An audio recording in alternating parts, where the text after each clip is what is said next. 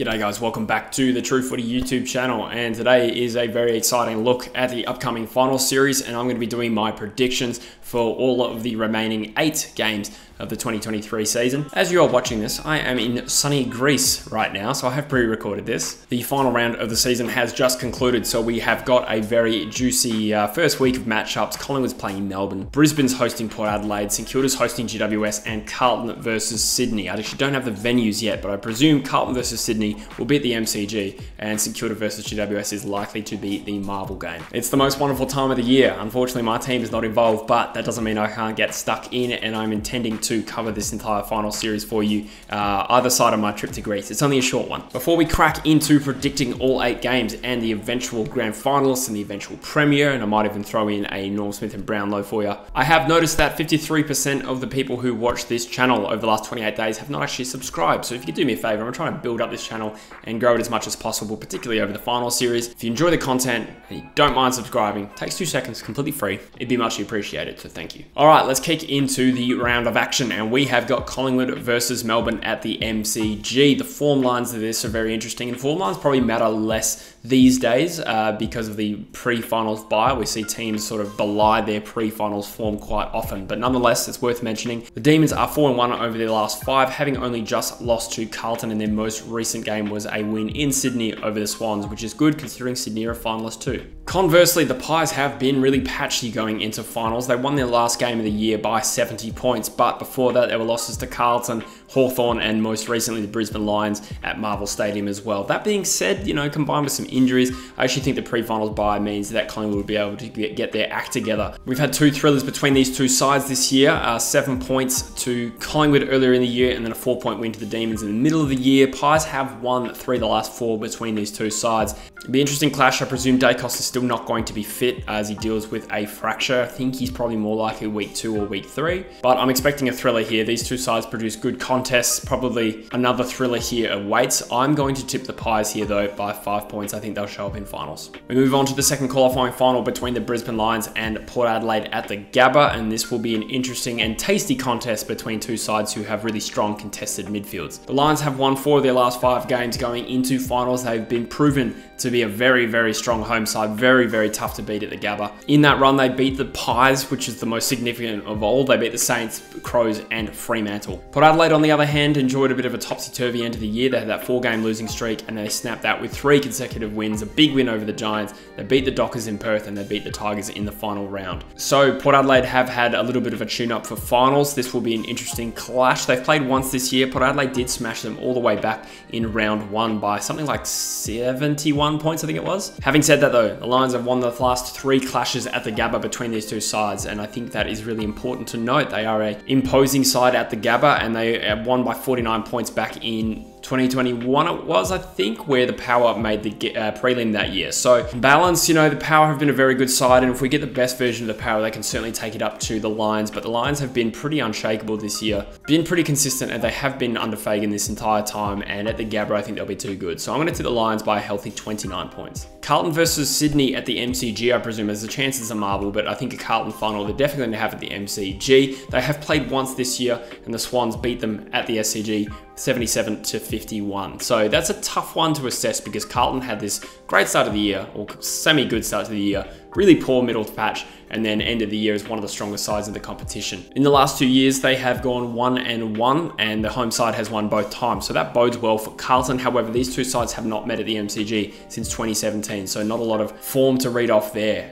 Going into the finals, obviously Carlton won something like 10 in a row. I think they got 10 in a row. Those included wins over the Demons, Port, and Collingwood most significantly, and obviously their ability to not only match the best, but beat the best, and at times convincingly, has been really, really strong. And obviously they had a final round loss to the Giants, but it looked like one team was playing really hard in that game and not so much the other. So I don't know how much to take out of that. Sydney had won 6 in a row before their final round loss to the Demons. So 2 sides in relatively good form. I'm going to tip a roughie here. I've been big on Carlton lately, but I think there's always going to be a week 1 shock, and I think this is the best candidate for it. And I reckon at the MCG, Sydney might just show up and ruin Carlton's party. Carlton are a damn good side. I just think this might be one of those things where Sydney shows up and is better on the day and shocks Carlton. Sydney by 14 points. Then we've got the Saints and the Giants at what I presume will be Marvel Stadium. And an interesting statistic out of this, St Kilda have won the last 4 clashes against the Giants in years where the Giants have actually been pretty strong as well. These two sides have not played at Marvel since 2018, so a lot of St Kilda's wins have been in Sydney or in Canberra.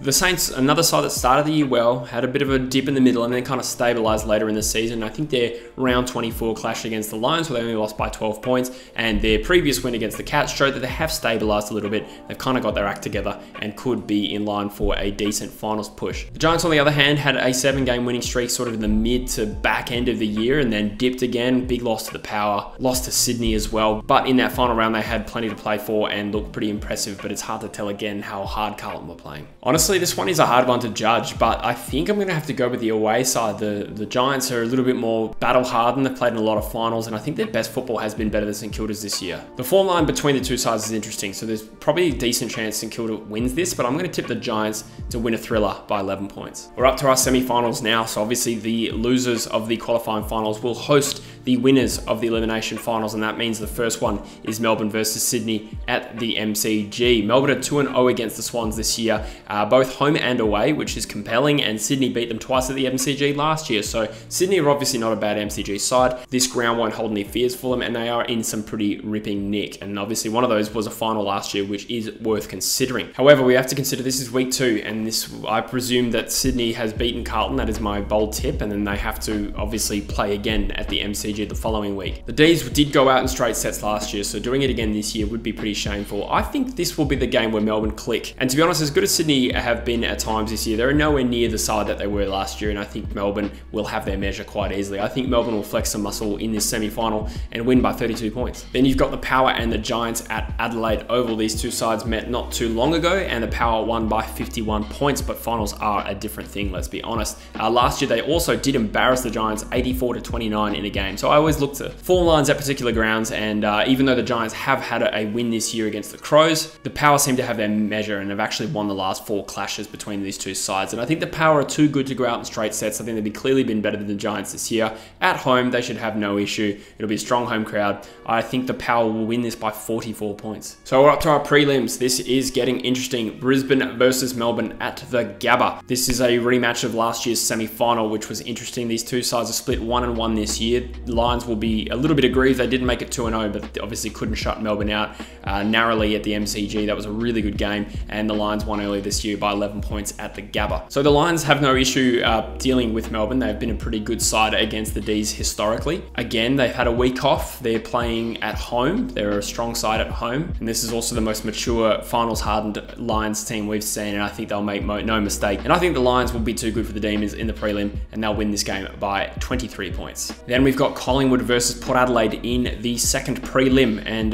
this will be a tasty clash. When these two sides play in the prelim, was it 2002? Could have been 2003. It is an interesting little look back into the past as well. 2002 to 2004, you had Collingwood, Brisbane, and Port Adelaide all in the top 4 and battling it out for prelims and grand finals as well. But anyway, I digress. Collingwood has beaten Port Adelaide twice this year, including an 81-point win against them in round 2, which was quite interesting. Port Adelaide had just come off a huge win against the Brisbane Lions the week before, so it wasn't really a case of bad form. Was there an MCG issue? Well, there's an interesting look at that, because the previous year, in 2022, the Pies only beat the Power by 6 points at the G, and since then, Port Adelaide have won 2 games at the MCG against, admittedly, Richmond and Essendon, 2 non-strong sides. So I always like to nut out, how do sides, interstate sides in particular, play at the MCG, and I think Port Adelaide will be okay. That being said, they are coming up against Collingwood in a chance to get in a grand final here. Port Adelaide good enough to knock them off? Sure, but Collingwood has had their measure, and Collingwood are a clutch side, and they will ultimately win this game to make the grand final, and I think they'll win convincingly. I think Collingwood will win this game by 41 points. This is the point of the final series where they have the Brownlow medal, and I'm going to lock in Marcus Bontempelli. Why not? Nick Dacos has missed a few games at the end of the year. I think Bontempelli's been wonderfully consistent, and to be honest, probably my best player in the game right now. But it is time for our grand final, and it is a rematch of 2002 and 2003, Collingwood versus Brisbane at the the MCG, the first time the Lions will have made the grand final since 2004. It has been a long time coming, and they've been quite close. They've made, I think, 3 prelims in that time. Now, here's an interesting stat for you. I did not realize that the Lions have won their last 6 clashes against Collingwood. So this really will be an interesting battle where Brisbane seem to have no real issue disposing of Collingwood. It is worth noting though that they did have 2 Melbourne wins against the Pies, but both games were at Marvel Stadium, and we know that the Lions are patchy at the MCG at best. Yes, they seem to play well against Melbourne. On the whole, they are very, very unproven there, and obviously got smashed by Hawthorn earlier this year. So these two sides haven't met at the G since 2017,